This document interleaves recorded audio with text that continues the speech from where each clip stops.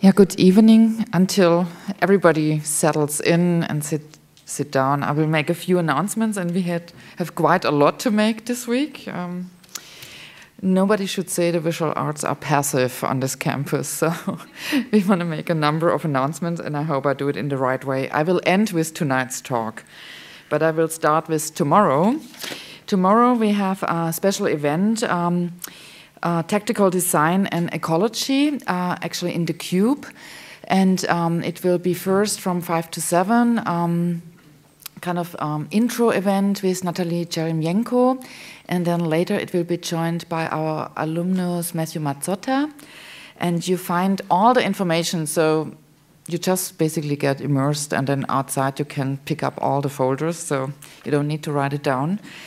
So tomorrow it will be Natalie Jeremienko and Matthew Mazzotta as a guest of Nitin Sawhney's course, and that will be in the Cube. Then an ongoing exhibition in the Wall Gallery, which is part of the School of Architecture and Planning. There is an exhibition, The Learning Machine by Urbona Studio, Gediminas Nomeda Urbonas, having show two works like Ruta, that goes back to Ruta Remake, and now you have to help me, Gediminas, where are you? It's Ruta Remake and Transaction. And I hope you go over there too and see it. And this show is up until April 8th, and is really, it shows already in the practice what we were talking about tonight, what is artistic practice and what is artistic research and investigation, and where is this different maybe to other practices. So I really encourage you to go and see this exhibition. Later this weekend, you can either participate in a workshop or come on President's Day and see the result of that workshop, and that is a special collaboration between John Bell's class, the performance workshop, and the Bread and Puppet, Laberland National Dance Company. They present Manning, 8 dances for the soldier who brought a helicopter massacre in Baghdad to the light of a day. And it's directed by the Bread and Puppet director, Peter Schumann, which is amazing. And I really thank also John Bell to facilitate that, and that will also take place in the Cube. Now I want to come to our own lecture series, Coalition 2, When Artistic and Scientific Research Meet. This is the second in that series, and I'm very pleased to announce this in collaboration and with support of the Siemens Stiftung in Munich. We also have in parallel an exhibition that is in different phases, growing up and slowing down in between, in the lobby of E14, that is the new building of the Media Lab complex built by Fumihiko Maki, on the other side of this building. And currently on stage is already Attila Czergi and Georgi Kepish. Kepish, you all might know, has been the founder of the Center for Advanced Visual Studies, and we also are in charge of the archive and kind of be part of a merger between the visual arts program and the center that has been very influential and very significant in facilitating artistic research, in collaborating with scientists, engineers, and between visual artists, but also the performative arts. And we focus this term in the lecture series also on what is this artistic research, and often have respondents from the scientific field. In this relation, I also want to thank our team at ACT, and especially Laura Pallone, who is in charge of public programs at ACT, and also Lisa Hickler, and Chris Klepper, who also supports us with technical advice. Again, just a quick overview. On tonight's speaker, Florian Dombois, I will come in a minute, but we will have on the 28th of February, Guillermo Fajvovic and Nicolas Goldberg, two Buenos Aires-based artists joining us.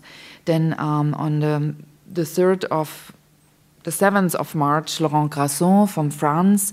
On the 14th of March, Jerem Lee, again an alumna of our program and a recent ACT fellow. On the 28th of March, we have Ricardo Dominguez, again in collaboration with the course of Nitin Sawhney and the Center for Future Civic Media. And then as a closing bracket, kind of also Attila Czergi, who has been the inauguration artist for the artistic research collaboration. But now I want to introduce Florian Dombois. With Florian, I've worked quite a while on an ongoing debate on what is artistic research, discussing what is the terminology that we open up here, where are differences to experiments, to inquiry, to scientific research, and where do we position ourselves in a research institute with artistic investigations. Florian Dombois is an artist who has focused on landforms, lability, seismic and tectonic activity, scientific and technical fictions, as well as he has as well focused on their various representational in media formats. In order to extend his artistic development, Florian studied also geophysics and philosophy in Berlin, Kiel, and Hawaii. That's quite a stretch over the globe. And in his dissertation, What is an Earthquake?, he undertook a comparison of historical and contemporary artistic and scientific representations of earthquakes, and it developed an art as research methodology. Since 2003, he is a professor at the Bern University of the Arts and founded the Institute Y for transdisciplinary exchange between arts in research and teaching. In 2010, he received the German Sound Art Prize, and he currently lives in Cologne and Bern. And last but not least, he has been very instrumental in getting a peer-reviewed journal started, the JAR, Journal of Artistic Research, that compiles about 30 universities and art academies around the globe to really put on a serious measure on artistic investigation and research, and the peer reviews are done not by art historians, but by artists themselves. So please welcome Florian Dombois.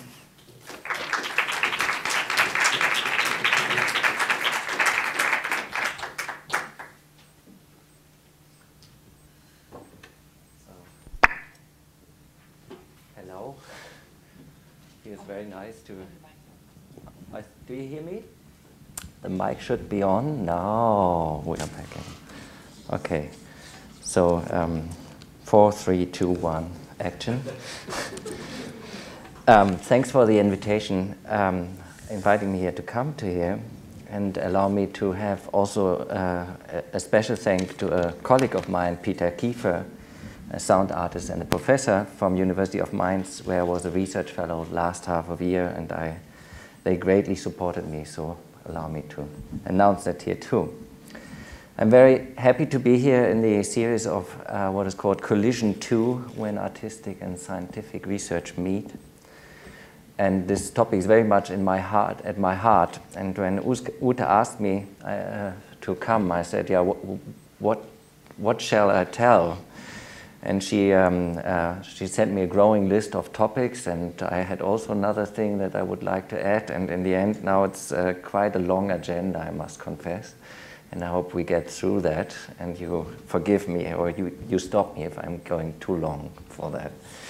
I will stick on the 35 minutes, so it's you can, yeah, I will do that. I will do it in 3 steps. So first, Ute asked me to give you a short overview on the more or less institutional activities I've done. So I will report very briefly on the Institute for Artistic Research I'm running in Switzerland, which is called Y, and give there 2 examples of projects that are concerned about especially modes of displaying artistic research. Then I will do a second part in my talk, where I want to give some proposal of how one might want to define artistic research, and that not for restriction, but actually for stimulating discussion afterwards, because I know that's much easier to fight if you have some clear definitions. And then in the end, after I will do a third part in my talk, and we'll close with mentioning 2 of my own works of an artistic or artist, of myself as an artistic or artists researcher. There was a debate here between Elisa Opitis and Gina Badger, and so we might want to discuss on that too. All right, please excuse my heavy accent. You probably have already recognized I'm not a native speaker, but I hope you will nevertheless get through with that. So my first part is I founded in 2003, Ute mentioned already, an institute in Switzerland that is called Y, subtitle Art as Research. At those days, very young, very young Academy of or University of the Arts. So it's called Y as the letter Y. And let's see, now that's everything seemed to have changed again. So, sorry for that. Here it is, the picture. So this is the web address, and this when I started, I was only my own, being employed half day, so it was, so to say, a half-person institute. And since now it grew up to having now almost 100 people on the pay list. And it was originally founded only for teaching, so the duty was to bring people from the visual art, sound, from literature, music, and so on in teaching together. And it was, I give you an idea of how the organizational structure is. So you have these kind of different departments in that school that are ranging from art, design, music, literature, opera, theater, conservation, restoration, and then the Institute Y was, transversal to that. So the first thing I did was setting up this kind of teaching program for all students. Everybody receiving a BA or MA goes through that program, so it's like 550 courses a semester, and the whole school has like 800 students. So they all go through that. Then second, in the meantime, there was founded a new MA, a master program, where it was decided to have the fine arts, the literature, and the music and media art not in separate master, but in one master that is called Contemporary Arts Practice. And this is also part of the institute, so you have a transdisciplinary reality on that level too. And because the concept and the name of the institute I gave in the beginning, which was Art as Research in 2003, I became involved very much in also setting up the research on that school. It was kind of a request for the university. And today we have about, I would say, 30 projects at a time running, 30 research projects. And they are collected around 4 research clusters. So you have intermediality, interpretation, communication, design, and materiality. And they're explicitly thought not as belonging to one of the traditional artistic disciplines, but transversal. Nevertheless, some of them have a gravitational center in one of the disciplines. So to give you an example, and in materiality, it's a lot of research done from the restoration conservation area. They would investigate into new media art and how to conserve these intangible web art, for instance, or how to conserve video art while all the new formats are coming up, active archive. Or there's another project, it's called Intermateriality. It's more humanities-based, where people think about the interaction between materials, and there are artists and humanity people working together on the interaction of materials and in their meanings. Another, if you look to interpretation, that is a research cluster that is concerned about lots in music and lots in literature, questions of how to have an historically informed performance of 19th century music. For instance, there was a big change in the trumpet in 19th century.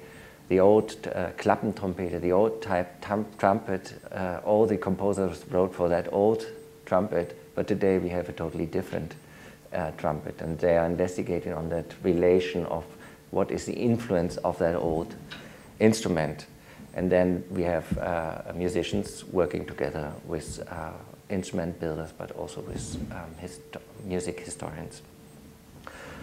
Or communication design, designing rumors as a kind of difficulty. If you have, for instance, in areas where you lose public informational systems, like in disasters, the only thing you can rely on are rumors, and you might want to design them to get the right information through, even in difficult situations. Or in intermediality, there are typical projects. One is called en trance. If you go into trance, a scientific researcher is a bit in trouble, because then he loses his identity in a way. So, and an artist might lose it not so much if he is in trance. So we thought, we did a project on how to experience and how to depict, or to make a description of what is it when you are in trance. And part of the group was, or most of the group was, coming from the arts and making video art pieces and so on. Or another one is called On the Wilderness. In Switzerland there's a problem. There is the growing wilderness. You won't believe, but there's like 4 square kilometers every year more wilderness. This, what you see, is not wilderness, it's very designed, but there's more and more coming real wilderness, so the Swiss can't really control reality enough. And this kind of wilderness is very much influenced by our pictures and ideas of what we imagine wilderness has to look like. And this comes very much from the 19th century romantics, influenced by painters like Caspar David Friedrich and so on. And so the project was about how would a today artist make pictures about what is wilderness, and how this would influence people from tourism and so on and so on. So running say is artistic production, an essential of the research, and one reason certainly is because we are an art school. The best thing we can do is art. So there's one good reason to include that. But the other one is, I'm personally convinced, and this is the topic of this whole series here, I'm personally convinced that artistic productions can be seen as forms of research, or as knowledge-oriented, or as heading for understanding, which is a major debate, and I will return to it later. Technically, that means that in the Institute, I'm having almost every research project artist integrated. So all these projects are having artists in that courses. And there was a book published last year on all these 100 projects we've done in the last 7 years, which I didn't bring because it was on the one hand very heavy, and on the other hand it's German. So if you are interested, I can give you the web link, and then you can have a closer look to that. So if you do these kind of projects and you are producing art within these projects, then after the first project you already start thinking about, yeah, but how do they go on display? I mean, how do you do an exhibition as a research result of that project, or do you go on stage with it, or this is one part. And then the other one is, as research is a lot about handing from one researcher to the next, the question is how to integrate or how to start the discourse.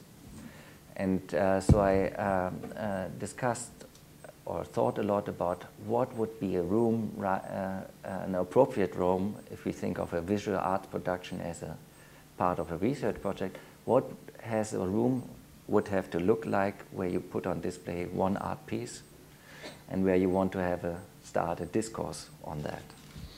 So I asked, it claims to be research. So I asked Iran Scherf, an artist and also a trained architect, and cooperated with the Kunsthalle Bern to develop with him a room that is designed for putting artistic research onto display and start discourse on that. And the design he came up with, in the end, I want to give as one of the examples of projects we are doing, is this, which you see is now only, it consists of one room that is put into two by a paravan in between, and where you have on the one hand a camera projecting on the other hand, on the other side, the taken image, and on the other side you have a camera too, which is projecting the same image on the other side, and then there you have somebody who is deciding, something like a video jockey, deciding which picture he or she wants to take out. And to make it less abstract, I brought some pictures from one of our last test sessions with some works. Here you see that kind of paravan in between, where the audience is sitting here. It was a performance piece, so the art is happening on the other side. And these people are not following it directly, they are following it on a mediated concern. So it's, in a way, you could say, a merge between a classroom or something like a room like here, on the one hand, where you have a lecture situation, and on the other hand, you have an exhibition room. This was another, we did another performance here. You can see the cameras, and then because people don't want to stand away, then they start to walk around, and there's a whole kind of awareness of who is on what position and so on, which is pretty interesting, I think. There's also one thing that surprised me here. This is actually Iran with a green shirt, easy to recognize. That it is a little bit a closed-in feeling. So this guy wanted to escape that, and this girl didn't let him out. So he was really pushing the door handles, but they didn't let him go. And then in the end, he got out. So this was one project, and then we published a small art book on that, and I brought that with me, so you can have a look on that if you want to. Another concern, if you are producing this kind of artworks within research project, is where do they go after they have been shown? I mean, you do an exhibition and then it's away. And especially, how can you store them, or you might want to quote them? I mean, you want to refer to them, and others want to refer to them too. And then in 2009, Michael Schwab from London, an artist and researcher, approached me and asked if I would have fun to found a journal. And actually, I had some of these ideas already in my pocket and put them out immediately. Said, "You're my man. I organized the money, and now we go for that." And so we both brought that together and integrated also Henk Borgdorf, and made a call for that kind of journal for artistic research, whoever would be interested in that. And that was a little bit than a year ago, beginning of 2010. And we got an immense reaction, I don't know, 500 mails, and immediately like 67 institutions reacted and said, yeah, we want to have this kind of journal. And so we founded a society a year ago for artistic research as a backbone carrier for that, which has a lot of institutions in it. It's like Max Planck Institute for Wissenschaftsgeschichte, so the science history department, but also the Van Abbe Museum. It's Ute. It's a lot of art schools who are doing artistic research. And they're coming from Europe, Australia, and the US mainly. Now, let's see if it, we are just a few days before release, so they couldn't promise me if this would, let's see, if this would work. They are still on that website, so So I will try to, no, it's not working, so it doesn't matter. I can describe it to you, and I will give you a small picture of the design. So if you look in the next, I don't know, 5-6 days up on that website, www.jar-online.net, you will find what I have to describe verbally. So what is the idea behind it? The idea behind this is that we have a journal, an online journal, and that this journal is on top of a research catalog. So you have a catalog where you can enter one of your artistic research projects, and this software would store and assemble all the multimedia content with what you want to document it. And it is following Dublin Core, so conservational standards of art documentation. It's really trying to be there on the high level. But we don't want to only to document it, but making it itself an argument within the journal. So it is not only to put some, some videos of what had happened in there, but trying to make the artistic research as good as possible as you can do on a web present, and we call that exposition, or you might call it unfolding artistic ideas with these contributions.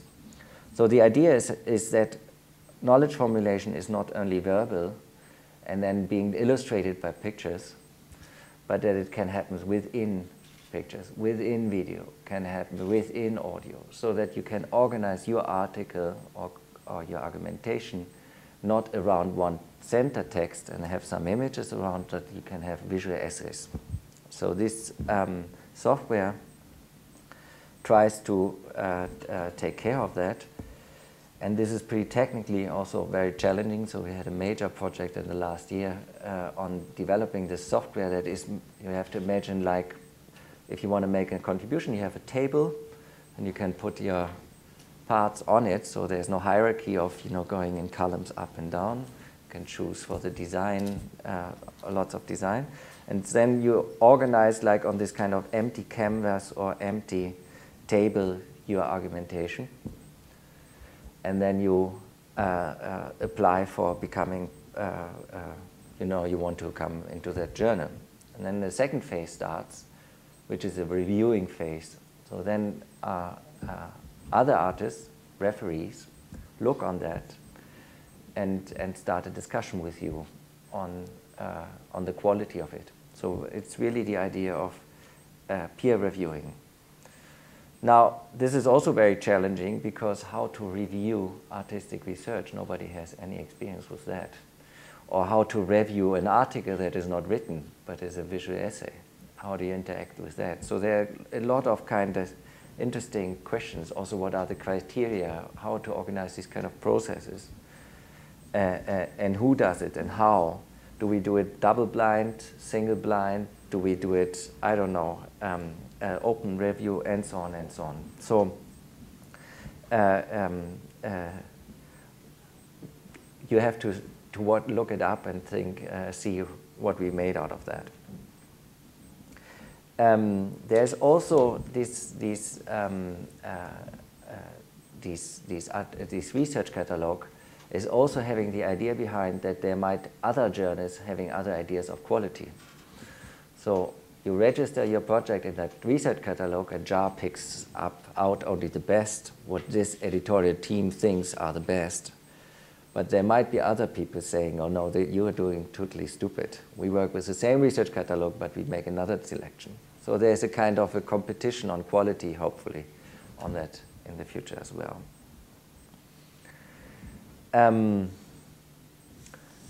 Yeah, so there's a society meeting in the beginning of March, so you're pretty much invited if you want to come and hit that hot debate. There's also an online forum where people fight for what is good and what is not good, and should we review or should we not, and how to restrict art and how to free it again, and so on and so on. But so I would say describe it also as a very much a social movement at the moment of many people trying to improve, and I'm pretty convinced that it is not ready as it is now. It is really like on the go, and I would be happy if you would go into that too. So I would sum up JAR is about quoting, reviewing, and forming a community of experts as one of the main concerns.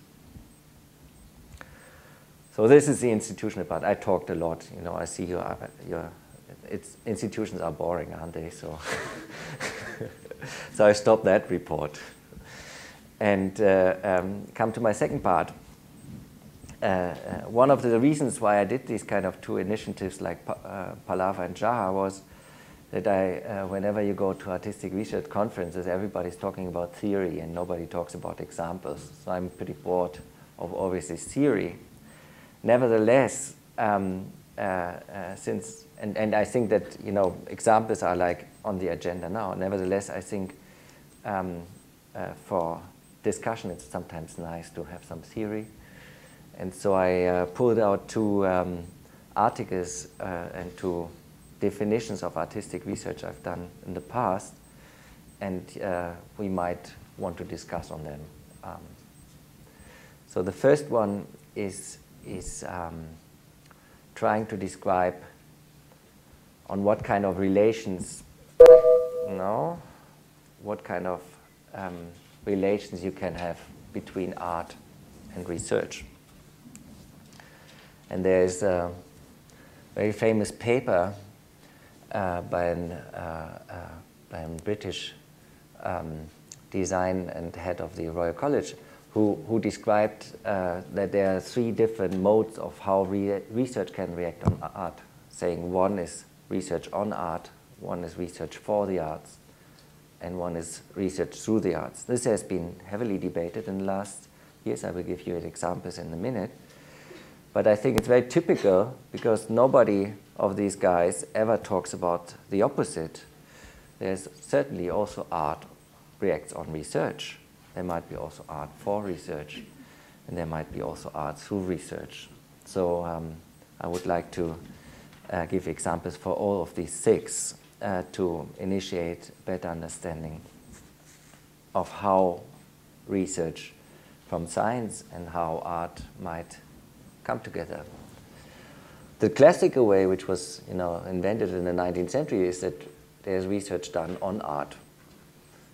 If you go to literature in the humanities, many art history, music history, they are doing research on art. So this example I'm having here is the Beethoven archive. They're doing research on an artist, so pretty much traditional. Sometimes it's nice if research is done for the arts. This example I'm having here is a special organ. Usually organs are digital, so you have on and off. And if you have a piano, it's you can hit it harder or less hard. So our school wanted to have an organ that is reacting on that too. So we employed technicians to develop that organ for us. And now we have scientific research done for the arts. Another way is there are a lot of artists making art on research. So if there's, for instance, this writer Friedrich Dürrenmatt, he wrote a play on physicists making an art or a theater play about somebody from research. Or Jarret wrote an opera on Galilei, or Bertolt Brecht wrote a piece on Galilei too. So yeah, so artists are taking concern on research, but what they do is art. It's not, maybe not directly research. I took an example from MIT as well. Is once in a while research employs art to help them. For instance, this project was to use music to improve diseases or to medical treatment of people. And so there was a research project on that.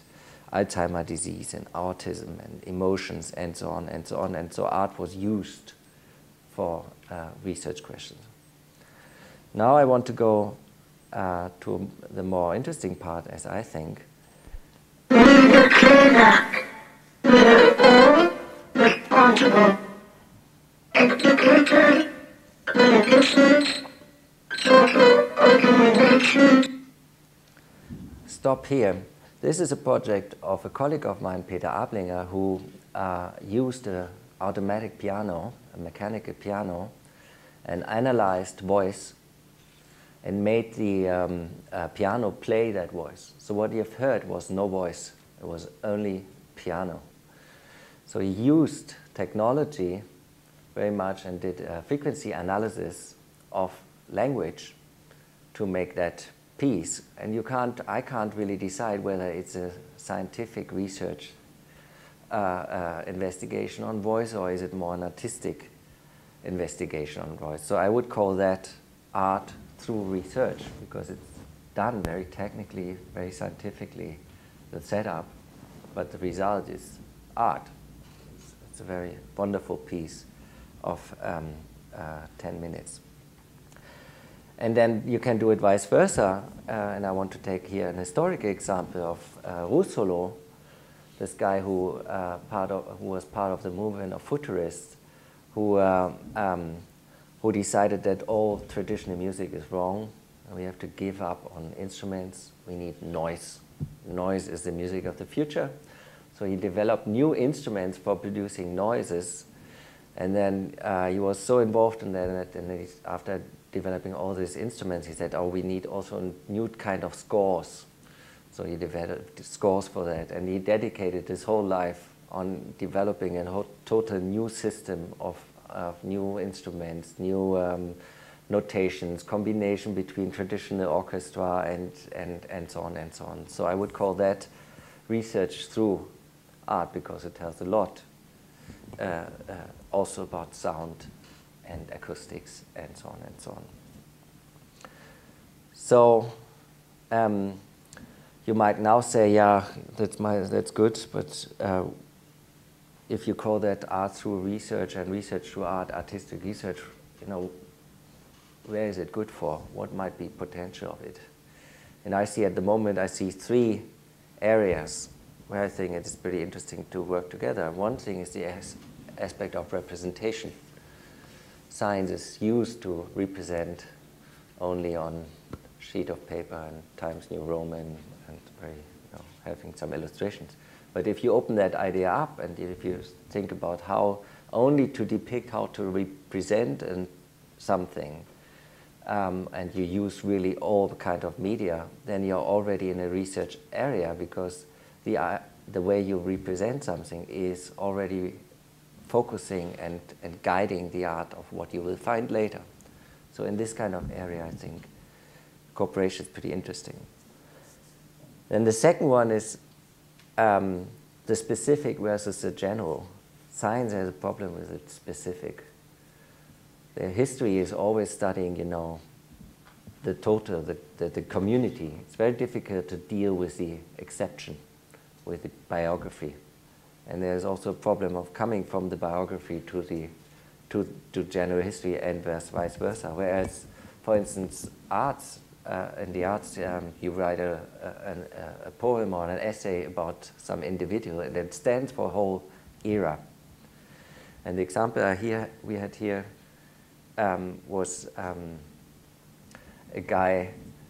Oh, I tell that maybe in the discussion.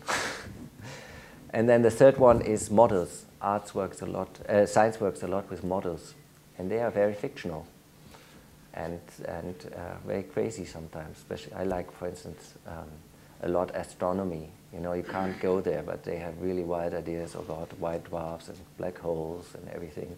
And all these models are fictional, and inventing these models is a very different attitude of producing knowledge than the idea of measuring and making experiments. It's really fictional, and so on. So this was my first talk. It was, if you want to read on that, there was the publication on that. Now the second talk I'm giving now on theory is this. You see that is a little older talk, so it's from 2006. There's, and it has been published, and a lot of people reacted on that. There's a lot of people saying, you know, all the art is research. And I find that a little bit boring, because why do you need that in the term, artistic research? And then the other people are saying, oh, no art is ever research. I find that boring too. So I try to somehow define the area in between. And I wrote a manifest which consists of 10 paragraphs, 10 laws. And I will go very fast through them. And the idea was behind it to help myself, how would I define what makes art research. So my first line is that if you want to make research in the arts, you need to have an interest, an epistemological drive, something like that. You want to understand. And the second law goes with it, and then you say, and you give, and you name it. You also say, what is this, what you're hunting for? So the example I'm showing here is that Gerhard Richter might wanted to investigate on that portrait. And then there's this book of him called Atlas, where he's now displaying a lot of the material that is behind that kind of investigation. And the third paragraph is knowledge is formulated within the respective art form. That means you choose whatever medium you want to go with. And it becomes clear with the next one why this is important, because if you choose different media representation, you can combine new groupings. So it's not only that those people who are from one discipline are researching on something, but you can have different disciplines. Here, the example is the research on earthquakes. This is a piece by Joseph Beuys done, Terremoto in the 1970s in Italy. This is a very nice piece by Walter de Maria on the importance of natural disasters. This is a drawing from earthquakes from 16th century. So you can group them on topics, even though they have totally different media. Or you can even go with sound like this, which is an audification of earthquake data. Then an interesting part is research is done by many people, not only one person.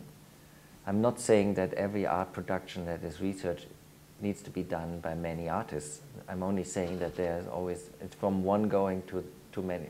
There are many people doing research for other people who are also working with research. So there's always a group around you, and you react on that. Then the question is, how is evaluation or peer reviewing done? That's carried out by experts. And I would say in artistic research should be artistic researchers and not art historians or art critics directly. Usually we have this game that the artists do something and then they keep their mouth shut. And then comes the critic, the god in white or gold or black. No, the god in black probably. The god in black comes and says, and I think in artistic research we should do that, organize this by ourselves. Then this is anyway a concern of artists is you do research and you make the research public. You made it accessible, exhibition or whatsoever. Then you might discuss on quality. Now this is I'm not so sure about this anymore, because I'm pretty nervous about the idea of stable quality criteria in the arts. So I would maybe formulate that a little different, but I would say you should discuss on what your idea of quality is. It's a little bit like if you take new students in the art class, you also discuss on the better and the less good. And if you're taking the degrees, you're also discussing. And then there might be more open criteria and so on, but there is always a discussion on quality in research, I would say. And then the whole discussion of what is the state of the art. I mean, you want to improve somehow, you want to do something, then you can't do the same. There was a famous battle between Christian Markley and Gerhard Richter, because Gerhard Richter used the picture of Christian, no, it was not Carsten Nicolai, sorry, not Christian Markley, because Carsten Nicolai did these pictures, and Richter wanted to use them, and Nicolai said, okay, you can use them if you mention me myself in the title. And then the show was put on display, and he didn't. So he sued Richter, and they had to put the pictures down, because it was not state of the art, because he just, you know, used them. And this manifesto, I had like these 9 laws, and I thought I wanted to have 10 like Moses. So I made also 10s up, which is maybe less important, but the idea of question and answer. I think research is not only about answers, it's also about putting up questions and raising questions. So I formulated that artistic research might be something like the questioning part against science.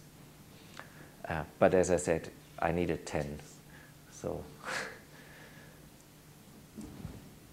all right then.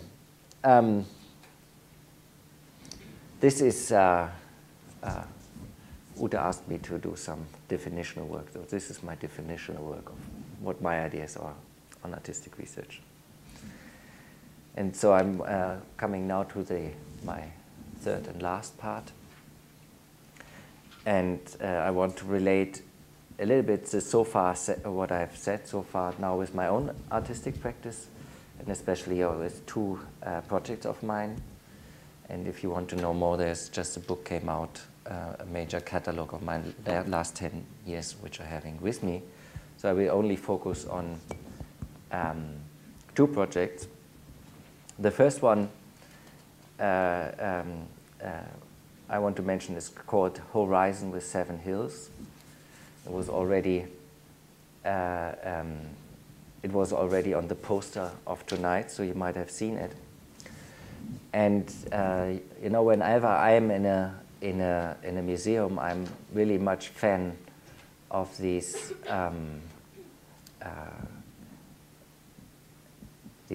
thermohygrographs. You know, these little machines that measure the temperature and the moisture. And I sometimes go to them and ask for their opinion on the neighboring art. You know, they're always, you know, on the side. And they are a document of stability, and they are the only pieces that are allowed in white cubes. You know, usually everything is taken out, but these stay. So they're really nice, I think. And if you have them around your art piece, it means that people take care about your art, and so it's highly rated on the art market. If you have something. So what I did with this machine, I bought myself such a machine and used it as a drawing machine with kind of 2 drawers. And I took away from that paper the grid. So I used only plain paper, because I was not interested in measurements, but on the process of drawing. And I placed it, as you can see here, I placed it not inside the gallery, but on the window. So to say, on the threshold between inside the white cube, or inside the museum, and outside the white cube. Now, this place is a place of extreme climate. Because of the sun, you have a daily heavy going up and a heavy going down. So it's really like a very difficult area. And I tuned it. I tuned the circulation so that it took the machine now 7 days to record 1 page. And in the end, you have 7 mountains or 7 hills and 7 valleys by that. And it is, interestingly enough, this climate is even worse than outside. So it's really like outside it's a little bit up and down, and inside should be stable, and that one is really like going mad in between. And interestingly enough, I tried to photograph the resulting pictures, but the neon paper doesn't allow. So this is a drawing, but you don't see that. This is one machine, and I would say call that somehow something like a specific panorama of two lines with an upper more escalated horizon and a less oscillating below. And for me, it corresponds a bit to Chinese scroll paintings. That's why I called it horizon with 7 hills. That is the one piece. And then the second piece I want to refer to is called Luginsland. And again, the starting fascination, or maybe I should, you see it here also. So my fascination was again for measuring instruments. I like seismometers very much. How they draw. I don't know if you have seen it. They really draw very constantly like this. So not too fast, but also not too slow. They're very precise. They're never doubting. You know, they always know what they do. They really like painting. This is it. Much more sure than me. And the curve they produce is never repeating. It's always new. There's no seismic curve repeated. So it's kind of a never-ending melody. And for that project, I brought it into the Kunsthalle Bern and placed it on the floor. So you see that here, the seismometer was just placed on the ground. And I wondered what the floor of the Kunsthalle would tell us. So I used two. This is one and the second one. So the first one goes to a visual display, really like writing it down, and the second one was a digital data recording. And I started it at the vernissage and I stopped it at the finissage. So it was a 7 weeks exhibition, so it was running through that. And I used the digital part to become a set of audio CDs where you can listen to that. Now, there were several things coming out of this project. I want to mention only two things. One thing was that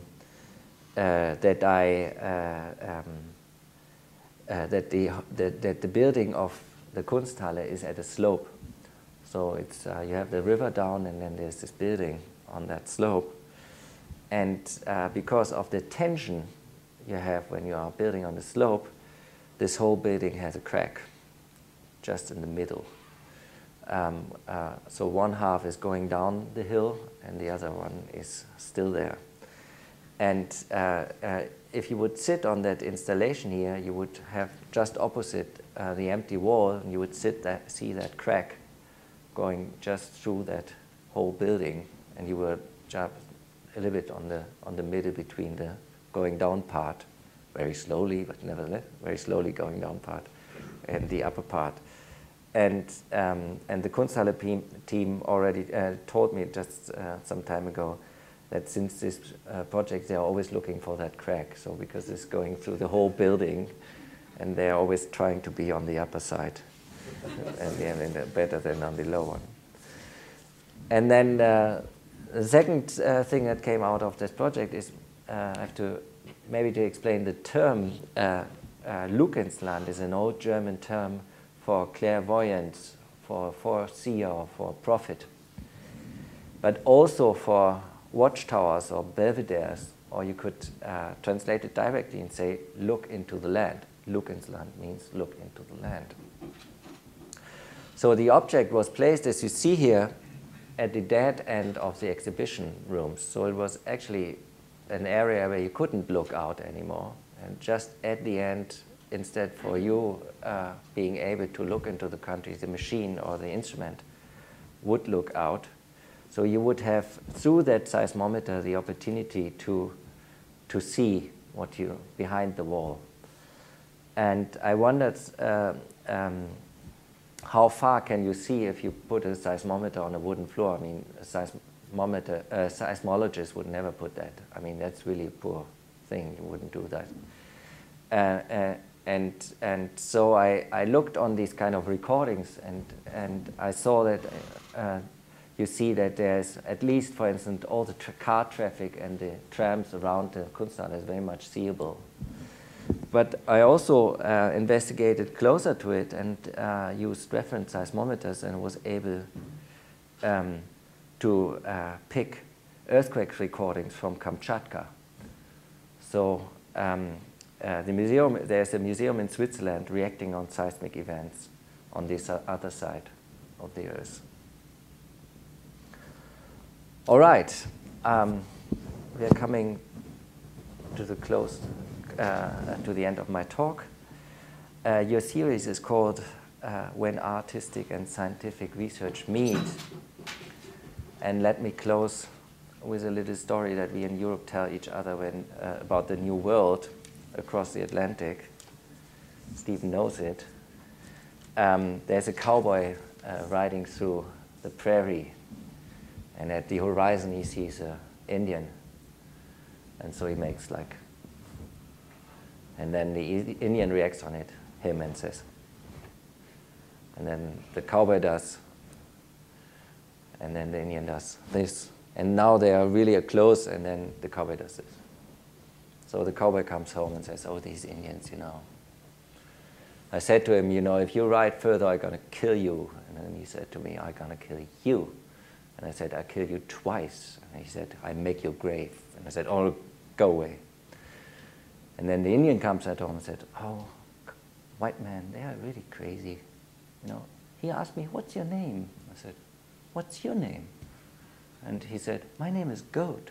And I said, mountain goat? No, river goat. Thank you.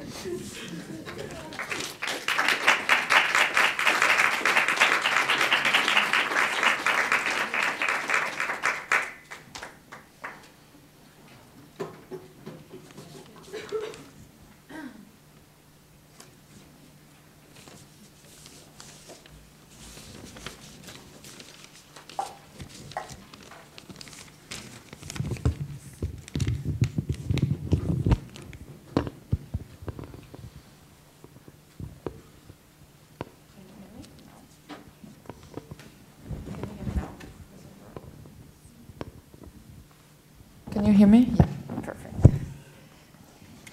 Yeah, the goal of these evenings is usually also to bring artists and scientists in a dialogue. So I'm not really a scientist. I'm just here now more within a scientific research institution. But I thought as a startup of this debate, it might be quite interesting to bring in this point of departure. And I thank you very much for your contribution and to see really also to discuss a little bit what is the difference, like if we deal with artistic research within an art institution versus artistic research and the position of artists within a scientific institution, because it's also a different point of departure. And I'm also very glad to have Otto Pine here, who directed 20 years the Center for Advanced Visual Studies. And I think during Otto's time in the center, it was very much also an engagement, and prove me if tell me if I'm saying something wrong, but it was an effort. How can scientists and artists together investigate or create something different? How do scientists get inspired by the presence of artists, and how does scientific research and science inspire the arts and artists? So it was kind of a cross-pollination, and what can they create together?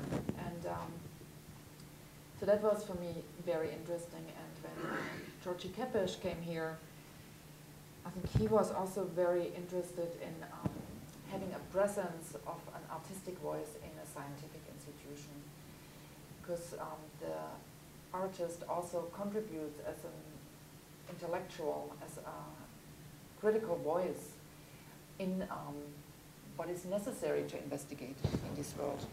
So the question is also, why are we doing research? I mean, like, so I think it's also to go back and you claim also you put up some statements, and I thought it's very interesting to discuss the different parameters where art and research can meet in different configurations.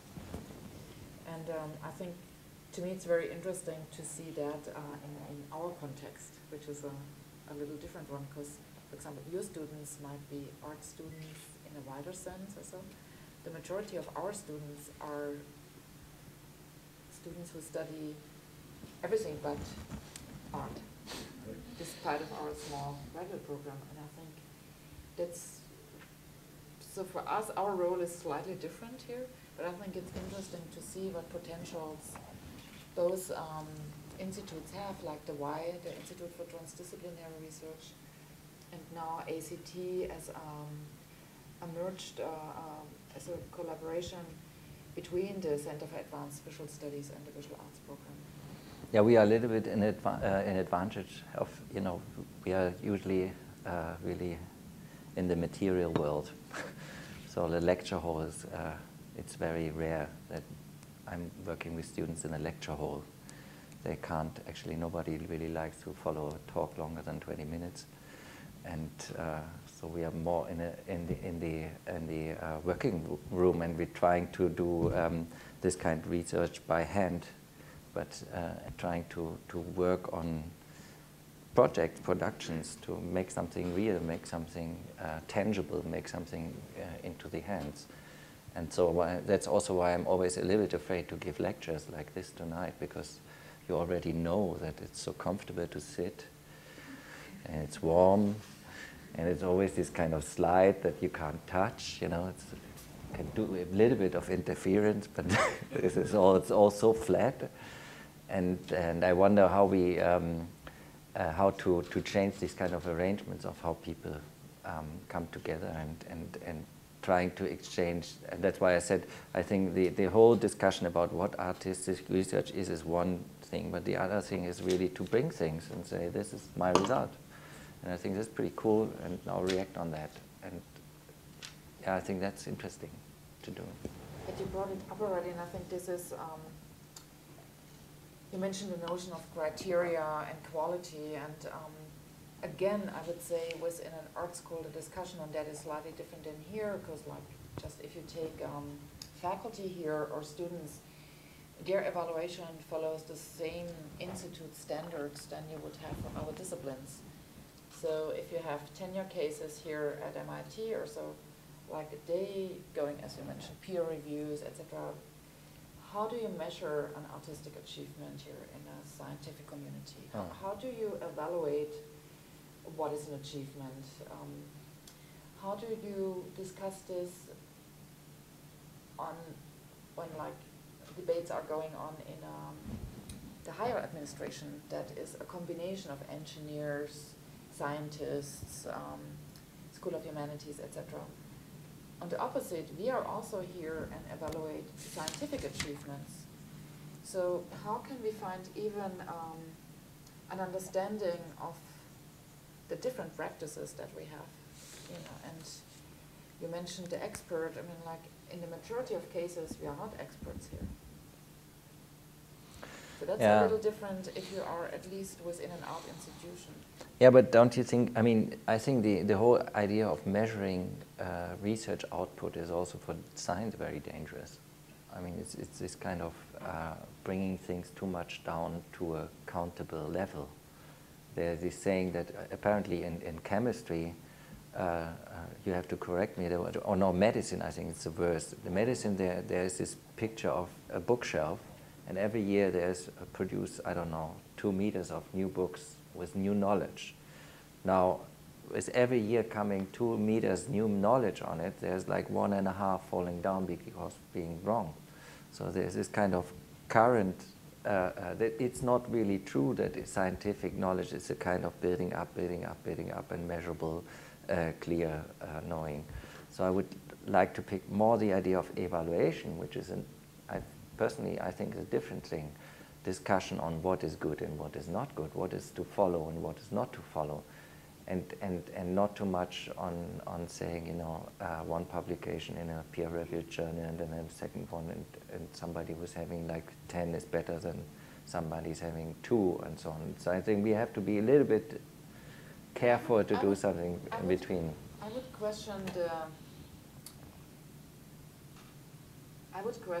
the criteria of like what is better or what is less good. I always had like problems even when art is evaluated that way.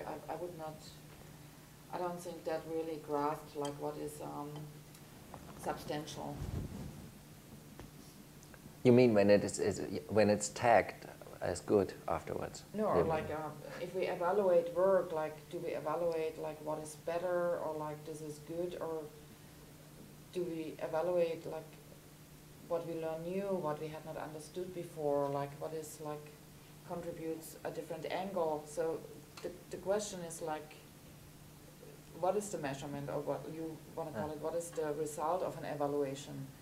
And I think that is really crucial, and like, so to me it's still very important to go much more to the beginning, to the motivation.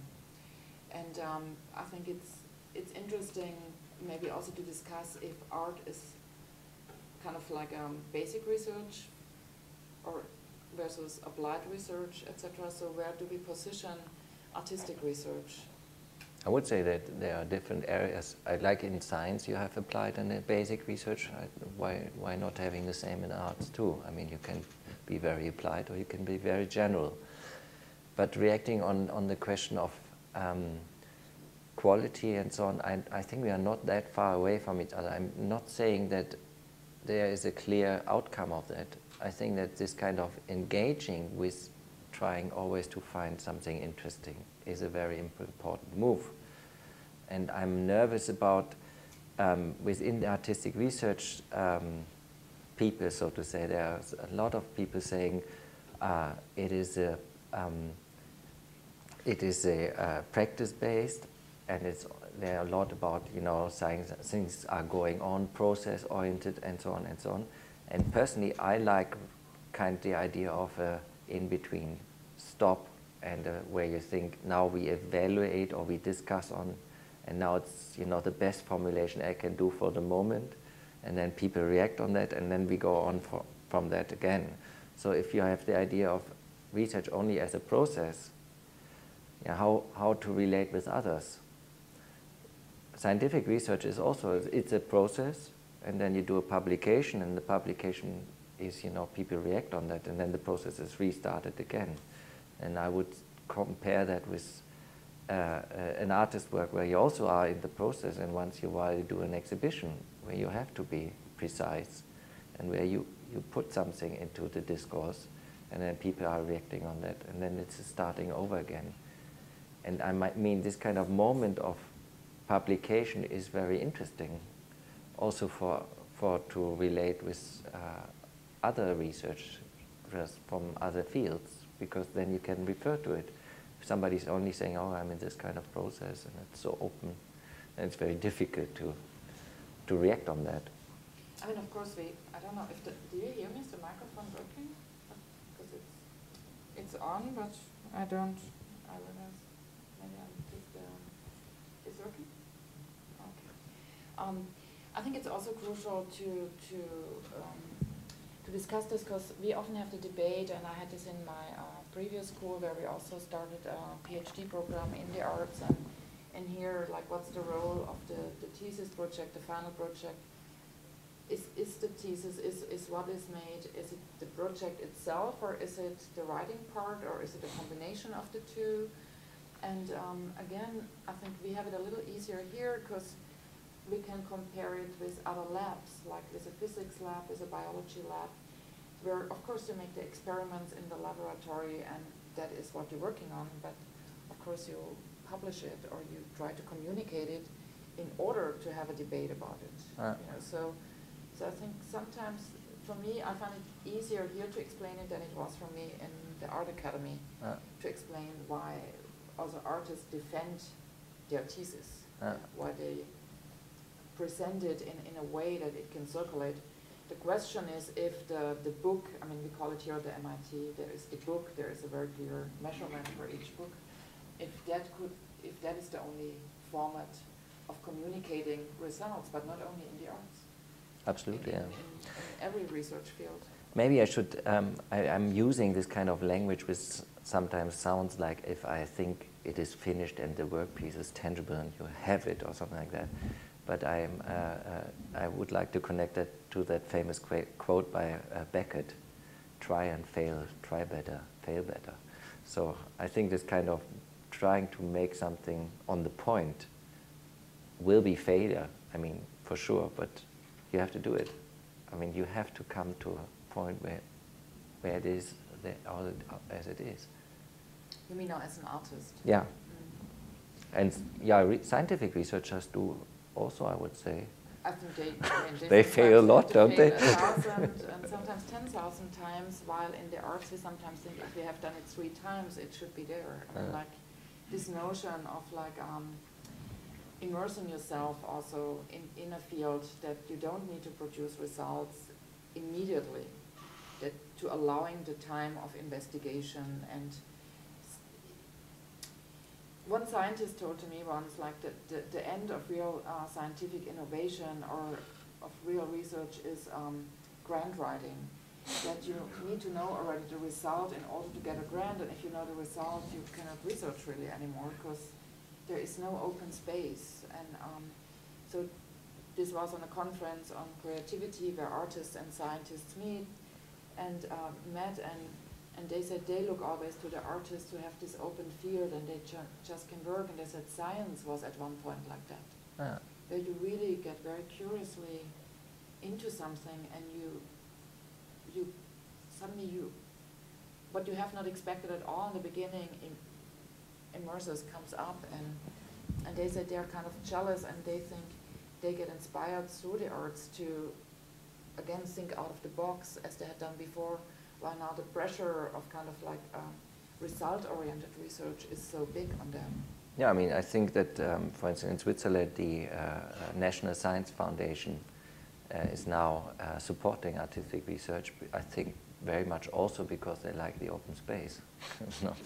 They want to gain again this kind of freedom, and I think that's very needed. And I think when we go into that direction from the outside, we have to be careful not to be restricted very much. I did once a symposium on the term genau, which is a little bit like precise also, and invited artists and scientists to talk on, you know, how important is it to be genau. Exactly. And then there was, in the end, it was clear 2 parties. All the artists said, oh, you need to be genau. Good art is really, really precise. And then Reinberger and the other molecular biologists said, no, no, no, no. The interesting is where it is unprecise. We need the unprecise. That's where really research starts. And as a result, I liked it very much because it is somehow, I think research is always at this kind of edge of something being sure and safe on the one hand, and then totally open on the other hand. And this kind of bureaucratic idea of writing grants is only playing on the one half. And I personally, I always take these writing grants as a game to convince, because on the other side there's not a machine, there's somebody reading it. So it's a game to convince and show that you are able to write as if it would be sure, and to keep it open. But we also know a lot is like it maybe if you're successful, it might also just prove that you're a good grant writer. Yeah, sure. It's part of the game too. That's true. But before I open up to the audience, because we have also quite a number of people from different fields here, I want to just come back to the MIT example that you showed, and that is the contribution of the arts to research. To have an artistic approach towards another discipline, and what does that contribute? Do you think this is an instrumentalization of the arts, or do you see a potential in that collaboration? I would say there is a clear instrumentalization, but I think that's why I mirrored the system. There are constellations where you instrumentalize as an artist, you instrumentalize the scientist, and vice versa. It has to be clear, you know, who is serving whom. And if it's clear in the beginning, then I think one can do that in a while. I mean, if you have an opera then it's clear that the violinist is serving the singer on the stage, and it's a clear contract why you do that. I think it's very important if you can change on that. I would not like to have the artist always only serving the scientist, but also vice versa, so that can happen. Personally, I'm mostly interested in those constellations where both parties do for their own, and it's still working together. So a lot of these projects I've done, research projects, were not with a clear support from one side to the other, but people would share the interest. They would share, I don't know, machines or experiments and so on, but they would work in the end for their own outcome. So we had, for instance, a project on EEG, these measurements of the brain activities, and we worked with people from biology and medicine together, and we were all fascinated by this kind of strange signals that are coming out, and we investigated on them by making them into sound, so sonifying them, and this was clear that the doctors were very good in what these might mean, and we were very good on the sound side, how to design them. And we in the beginning, I said already, when you do a publication, it's clear who's first. So the scientist published later in a journal and said something, thanks to the artist that they supported me. But we also did some sound installations, said thanks for the guys giving us the machines. So I think this is an equal level of cooperation, where it must also be possible to come together, but also to leave each other again and say, this is what I want to have in the end. That's why I'm doing it. And just before we open, I also want to, talking about instrumentalization, and you just spoke also about the field of the sonic, and so, if you take, because I just mentioned before also the exhibition of my colleagues, Germinas Nomeda Obonas, they have a MIDI theremin in their exhibition. If you think about Lev Theremin or Niklas Tesla or so, like very clearly it was understood. Or you can take Marianne Amashi, who was at the CABS. What they investigated, that they could have a different use. There is a different application of what they invented, and that is not necessarily an artistic one. Yeah. And so you see an instrumentalization there. To even I would say like a very radical extent. If you take Lev Theremin, for example. But on the other side, we had a collaborative application in terms of our Earth Atmospheric Planetary Institute that wanted to have artists joining their scientists on a research project in the Arctic to get a different reading of the same data. Like, how would the artist read the data that they compile? Similar like what you do here with your seismographic readers, like what do you take out of it? And they were very optimistic to get the funding, and it was initiated by the scientific side, not by us. And very clearly the funders would say, no, but the artist will live at home. That does not contribute to the research that is planned here. So I think there is still a lot of prejudices towards a serious contribution of the arts to research. Yeah, but I think that the idea that research has to end up in usefulness is also very questionable. The German term Nutzen or use is, that's why the idea of basic research exists. You want to understand, that's the thing you are doing research for, I think. Yeah, but it was not by the scientists. Again, it was by the funding. Yeah, but this is, this is politics. Mm-hmm. Politics. Nobody wants scientists to understand something. They only want to give the money for getting, better heating, nicer lamps, more comfort, whatsoever. I mean, this is a game, I would say, that science played in the last 500 years. They started also with being not funded very much, if I understand the history right. And then they figured out, if we promise, we go to the moon, and then you get these kind of very nice pans where you can fry without oil out of this. This Teflon. Is Teflon. So this came out apparently out of astronomic research. This is also a promise. So you do the basic research with the promise that there is something that you can apply it to. Now, the game, the politics, the game is how much do you allow the non-applicable, because there's this promise of the applicable. And I think today it's more and more that everybody thinks that research has to have a use in a short term.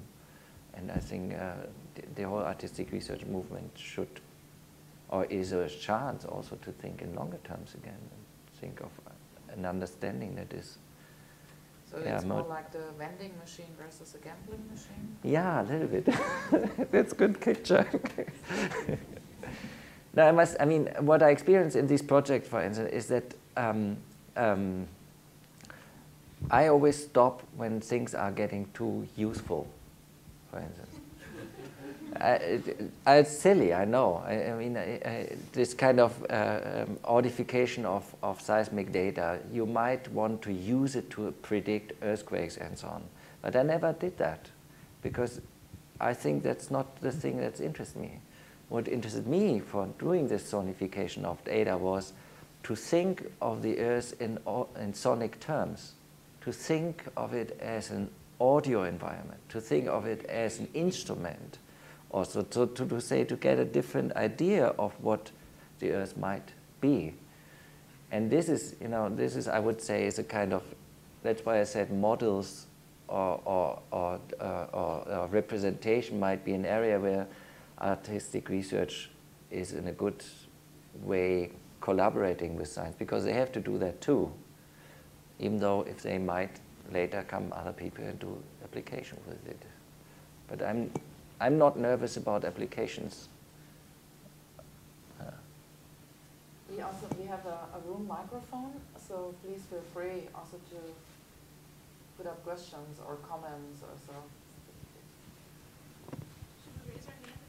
Yeah, no, that you can see it. It's easier. And thank you, Matthew. Okay. So my question is, I sort of had some further questions about what would happen if you sort of substituted music, which you use in many of your examples, research through art and art through research, a more ambiguous art form like visual art, in which the boundaries of the form aren't so well defined. It seems like, especially in the research through art example, where he was sort of creating new instruments for a new art form, if that had instead been visual, it really would have been sort of a non-artistic pursuit, like just trying to create a new medium somehow. And then like if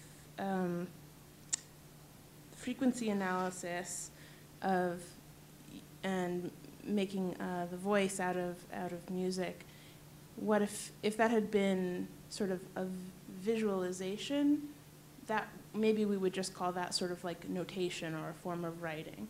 So my question is it possible to really substitute all sorts of fine forms of art into those positions?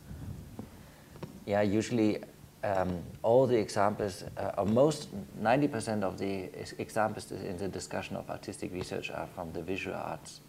And that's why I was, when I prepared this talk for my students, I had also musicians in there, and I thought, why not, starting ones from that position. I'm not sure. Actually, I don't agree that that it is easier in the sonic than in the visual, because there's one really huge argument against research in music is from 19th century, that those days music was the master art because it was not representing anything. So in a way, it is so more ambiguous and more, you know, on the feeling side and so on. So that is usually, I would say, it's much more difficult to do it in music context. These kind of examples. I did the 10 laws were all visual. So I think it's you can do that easily also with visual examples. The same, trying to compare stuff. I mean, we can do it maybe afterwards with a coffee and think of examples. And maybe I should have mentioned something. I also read once Foucault and his idea of order of thing. So this kind of trying to make it into a scheme was a little bit, you know, ironic too, because in reality, never a project is only one side. You know, you always have, you know, it might serve a bit research, or it might, you know, being influenced by it. So there's really, you know, examples where it is only research on art or only research through art. I think are very rare. But I wanted to set this up as a help of, you know, aspects on that kind of relation. Yeah, very interesting talk, thanks. In your 10 laws in your manifesto, you avoided the topic of generalizability, I guess for good reasons. I still would like to ask you, what do you think? Can artistic knowledge be generalizable? Oh, sorry. And a second question would be, it's also something talking about the scope of research that is not really discussed in artistic research. Talking about exploratory research, descriptive research, or explanatory research. Where is artistic research in this aspect? Mm-hmm. The first is a very interesting point, I think, and I mentioned this in the potentials. I think that there's a major problem in scientific research with understanding things that are not generalizable, I would say, and this is fascinates me. I give you from this one project an example. There was a group of sociologists investing on people who are heading hospitals, leading hospitals. And since some time, there are not only doctors becoming leaders of hospitals, but more and more people from the marketing and bureaucratic training.